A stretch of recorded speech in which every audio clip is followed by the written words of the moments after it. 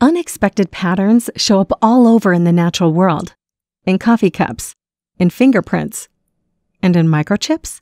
Alan Turing, known for his pioneering work in computer science, defined mathematical equations to predict these patterns in nature.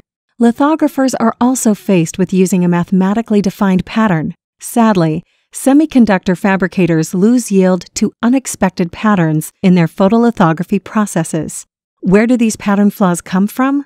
Unexpected interactions between materials, such as a residue left behind from a previous process.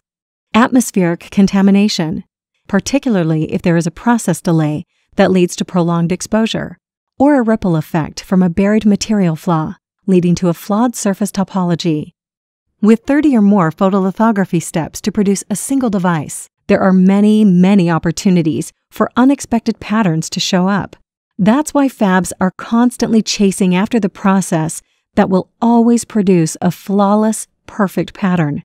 This process has to account for each of the factors that can lead to unexpected patterns: gas purity, liquid purity, tool cleanliness, ambient temperature and humidity, interactions between patterning materials, and component compatibility.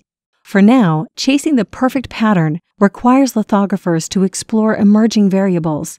Turing looked at something that did not look repeatable and determined that it was. Lithographers are similarly trying to reduce variation and create well-defined, repeatable processes. The art of building the perfect pattern is built upon the science of innovation. To learn more, visit www.integris.com/pattern.